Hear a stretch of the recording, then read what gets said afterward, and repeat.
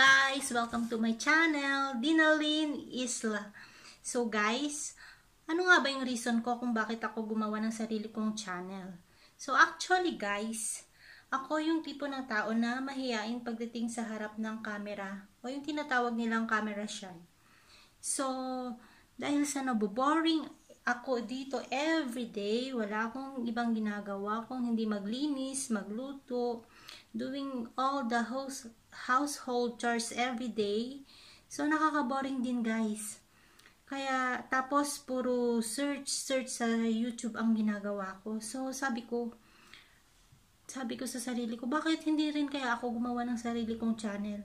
So, dahil sa kakapanood ko ng YouTube guys, na-motivate ako or na-inspire akong gumawa ng sarili kong channel. So, ano nga ba yung main reason kung bakit sila gumagawa ng sariling channel? So, first guys, ang pinaka main reason naman talaga is to earn profit. Syempre, 'di ba? Sino naman ang ayaw kumita ng pera sa atin? So, yun talaga guys, ang pinaka main reason kung bakit gumagawa ng YouTube channel ang karamihan sa atin, lalo na sa panahon ngayon. Lalo na ngayon, may pandemic. So, ang hirap humanap ng pagkakitaan talaga. So, pangalawa naman is, yung iba, just for fun or katuwaan, or yung iba naman, ginagawa lang nilang libangan.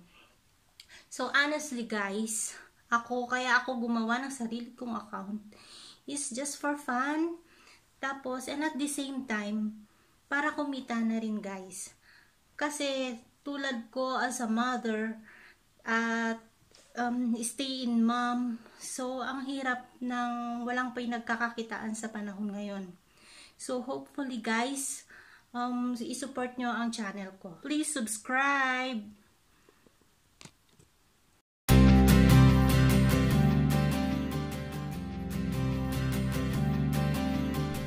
Good morning guys! Magluluto tayo ngayon ng beef broccoli.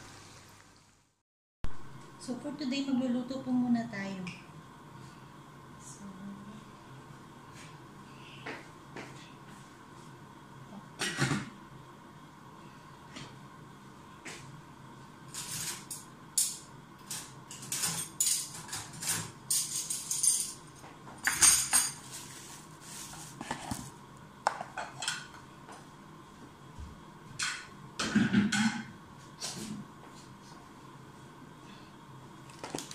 So, magluluto tayo ngayon ng beef broccoli. So, ito yung beef broccoli at yung mga ingredients niya. Garlic, sibuyas. So, ito ang mga ingredients.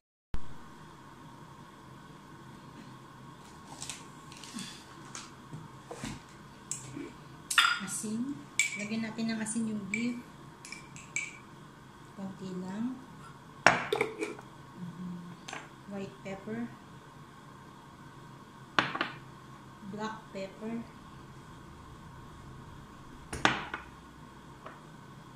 Garlic.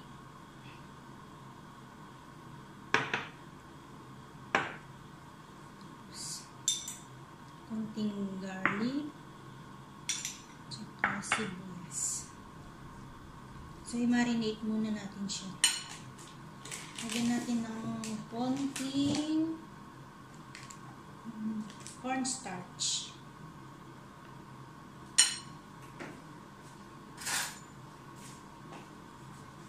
So, ito yung secret guys para lumambot yung karne. Tsaka mas madali siyang lutuin. So, i-marinate muna natin siya ng 30 minutes to 1 hour.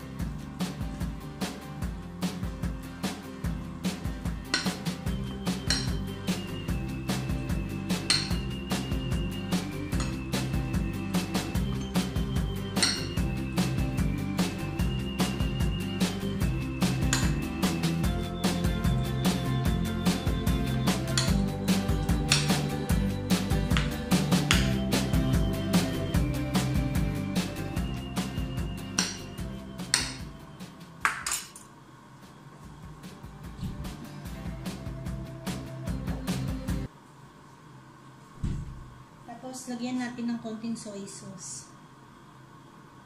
Wala kasing oyster sauce, kaya ito na lang.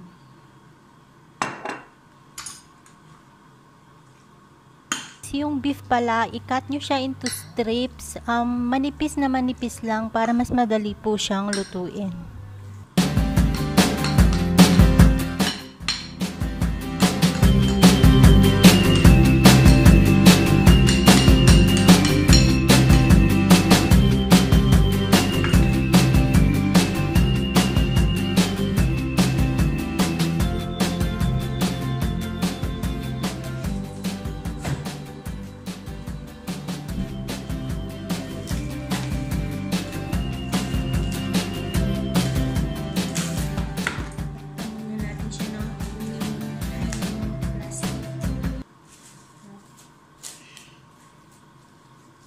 Nilagan muna natin siya sa fridge. So, yan yung mga ingredients. Soy sauce, salt, garlic, black pepper and white pepper, crushed garlic and crushed onion. Tapos, ito naman yung broccoli. Beef broccoli ang ating lulutuin.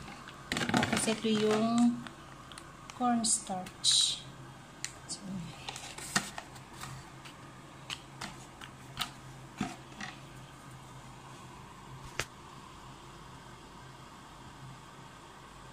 So ilalagay ko muna siya sa fridge.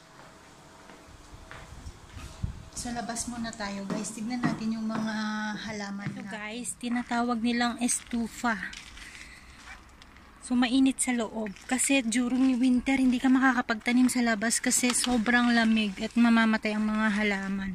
So, dito namin sila nilagay. So, eto guys. Mga gulay, cove, sayote. Ito. Ito, may garlic din ako dito. Pero yung garlic dyan, French garlic, malalaki na sila. Hindi ko alam kung may laman na. Kung may... Ayan guys. Ayan yung mga lettuce. Sino may gusto ng lettuce? Ayan, yung sa mga vegetarian dyan, eto. Eto, hindi ko alam kung ano to. Kung repolyo ba o ano, ewan. Ito ang lettuce. Ayan. Ito naman ang beetroot. Ayan. Beterraba. Tawag nila sa Portuguese, beterraba. Ang init. Init dito sa loob. So, ayan guys. Tapos may tanim pa ako dun sa bandang likod. Hindi ko alam kung tumubo na rin yung ibang buto na tinanim ko. So, dito tumatakbo-takbo si Famoso. Yan. So, ito ang village ng Esporois. Ayan.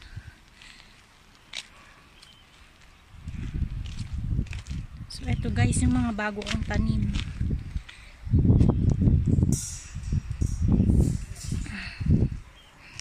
Ayan siya. Maliliit pa siya. Ito, celery. Parang hindi naman. Ayan, celery daw. Tapos, yan, cabbage. Yung repolyo.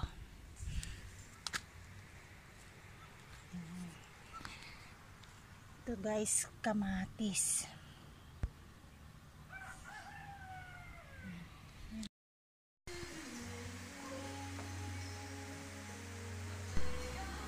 So, umpisahan na natin ang pagluluto. Una, may mainit na siya. Halagyan ko siya ng mantika. Olive oil.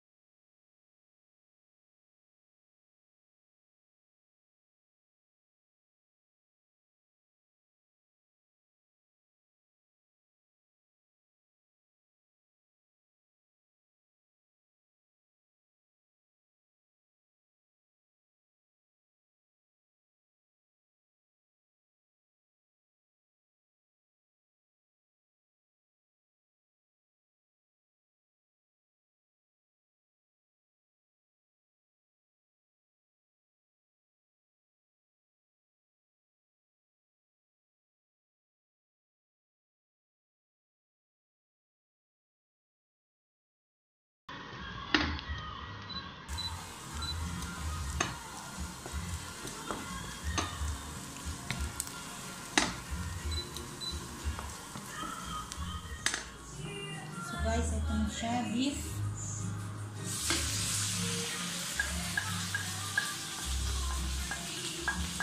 Actually, yung mga Chinese guys, naglalagay sila ng oyster sauce at konting sugar para pang blend dun sa lasa.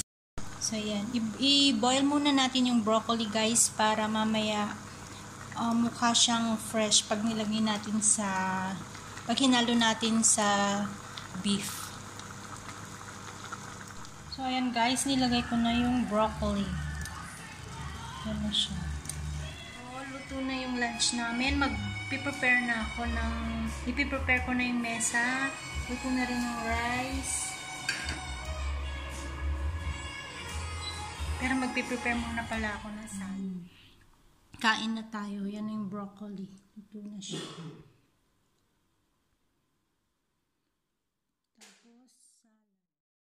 So, ang salad nila dito guys ay repolyo at carrots. Nilalagyan lang nila ng asin at konting vinegar. Yung iba naman lettuce, cucumber, kamatis, tapos may onion. Tapos nilalagyan din nila ng asin at saka vinegar. Yun lang.